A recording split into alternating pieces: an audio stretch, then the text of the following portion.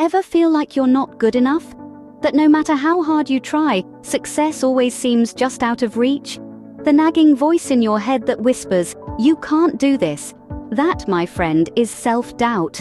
It's a common feeling, one that can derail even the most promising ventures. It can cripple your ability to succeed, making you question your worth and capabilities.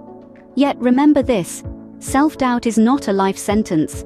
Many individuals have walked this path before you, and they've emerged victorious, silencing the voice that once held them captive. Take, for instance, the story of Emily.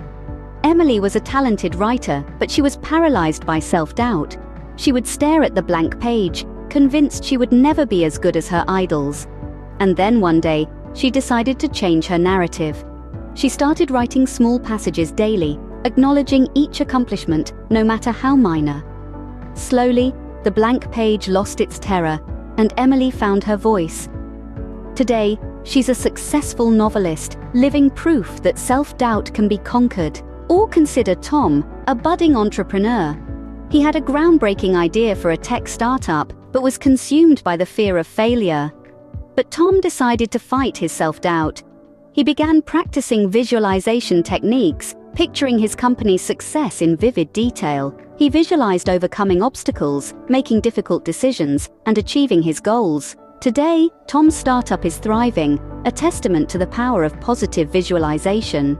These stories are not unique. They are echoes of countless individuals who have wrestled with self-doubt and emerged victorious.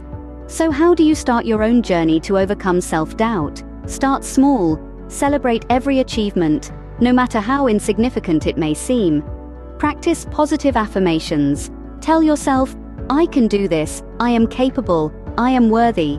Visualize your success, feel it, savor it. Remember, the path to overcoming self-doubt isn't a straight line. It's a winding road filled with ups and downs.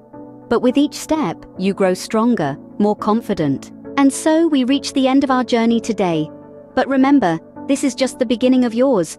The road to success starts with silencing that voice of self-doubt, and it starts today. So go ahead, take that first step. Remember Emily, remember Tom, they did it, and so can you. You have the strength, the potential, the power to overcome self-doubt. You just need to start believing in it, because you, my friend, are stronger than your self-doubt.